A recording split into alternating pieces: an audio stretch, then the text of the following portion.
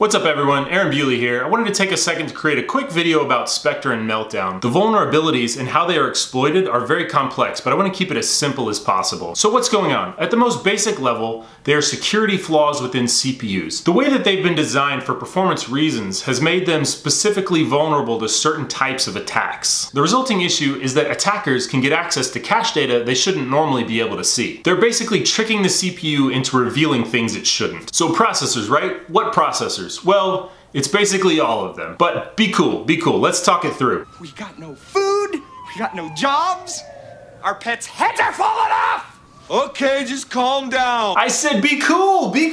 Alright, so let me cover it in two parts so that way I'm not jumping back and forth between Spectre and Meltdown and potentially confusing you. So to start off, if you just want to get into some technical documentation, I've got a bunch of links in the description below, but Project Zero at Google dives into it pretty deep, pretty quick. Let me read this intro sentence to you. We have discovered that CPU data cache timing can be abused to efficiently leak information out of misspeculated execution, leading to, at worst, arbitrary virtual memory read vulnerabilities across local security boundaries in various contexts. Alright, so what does that even mean? Here's a different version of essentially the same sentence. Scott perfectly nails the non-technical version of it in this one tweet. Explaining Meltdown to non-technical spouse.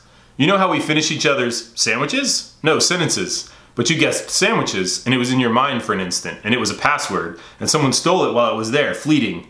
Oh, that is bad. So the CPU design that he's referencing there is something called speculative execution. So that's what the spouse just did attempting to finish the sentence in this example. It's actually really smart when it comes to computing. It boosts CPU speed tremendously if the CPU can basically predict what you're going to execute on next. However, this exposed data that spouse was not supposed to have. Sandwiches. Alright, so that covers the gist of it at a high level. Back to Spectre and Meltdown specifically. There's essentially three different variants of the CPU vulnerability. Variant 1 and 2 are Spectre, variant 3 is Meltdown. Think of the names more as just brand names or codes for the actual issues. They aren't something specific like a virus or a Trojan or something like that. Alright, so let's dig in a little bit more and let's start with Spectre. Spectre violates the isolation that typically occurs between applications. It allows a hacker to trick an application to give up sensitive data to another application. Essentially, apps can read memory from another application on the same system. This one is much harder to take advantage of, but is also a lot harder to fix. It's not really a single vulnerability that can be patched,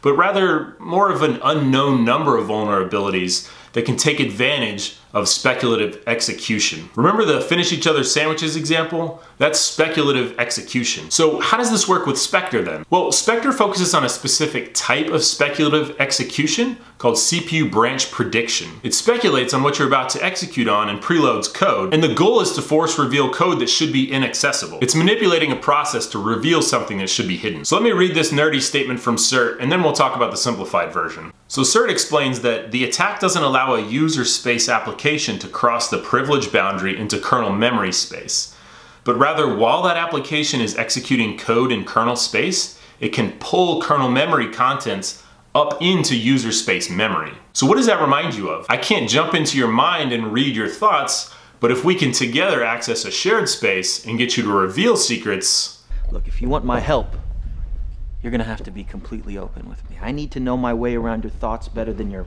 wife, better than your therapist, better than anyone. If this is a dream and you have a safe full of secrets, I need to know what's in that safe. In order for this all to work, you need to completely let me in.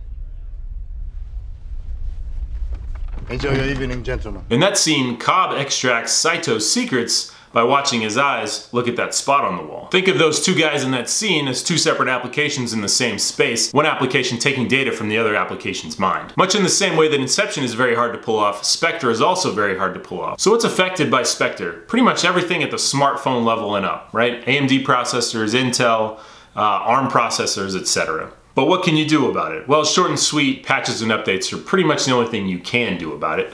But again, I'll provide more information in the description below, and I'll cover a little bit more about best practices around security at the end. So let's move on to Meltdown now. Meltdown allows the reading of kernel memory from user space. Well, what does that mean? Basically, a program can access memory of other programs and also the operating system memory. So unlike the Inception example, I can just go and directly read your memory as another application. It does this by taking advantage of something called out-of-order execution. It's another CPU feature that adds speed. A user space application can be flagged for seeing things it wasn't supposed to see, But then as the system notes that, flags it, and then goes to roll back, the application has already seen what it wasn't supposed to see and can therefore take advantage of that information. Even if the CPU says, hey, you weren't supposed to see behind that curtain, the damage has already been done, the information has already been accessed. Oh, pay no attention to that man behind the curtain.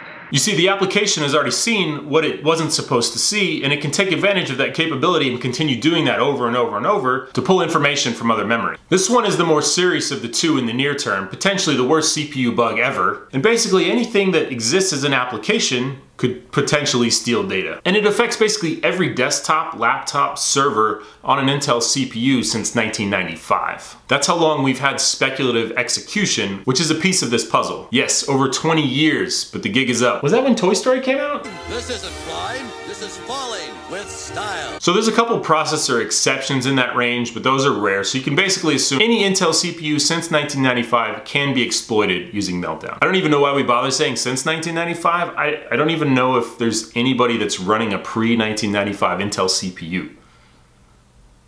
I don't know. Now, Meltdown is a relatively easy fix, right? Big bug, big problem, easier fix than Spectre. Meltdown, you're just going to be seeing a lot of patches released, work with your vendors, work with your partners, update, update, update, and don't stop, right? So that kind of comes to the summary, right? What do I do about all this? Well, keep calm, keep your OS and your firmware updated. Also, don't run untrusted applications. That's a big key to this. A lot of modern operating systems will warn you that you're about to do this, that you're going to install an untrusted application or one that it can't verify, but use your noggin. Obviously, don't click links that you're suspicious about. Change your passwords often. You should already be doing this. Use two-factor authentication. If you're running Chrome, you can enable site isolation, which will disallow information from going from one tab to the other. I'll put a link in the description below as well if you want to see how to do that. How do you know if you are a victim of either Spectre or Meltdown? Well, unfortunately, nobody knows. You can't tell. There's no way of knowing, right? That's the concern here, right? The thing you can do is be smart. Know where your vulnerabilities are and protect against them. Practice excellent security policies, which I'm sure everyone is already doing, right? Now, there's a lot of noise about potential CPU degradation. Essentially, what that kind of revolves around is with this speculative execution, it's the CPU handing a lot of things to you in parallel. What the patches will do is force those things to happen in a serial manner.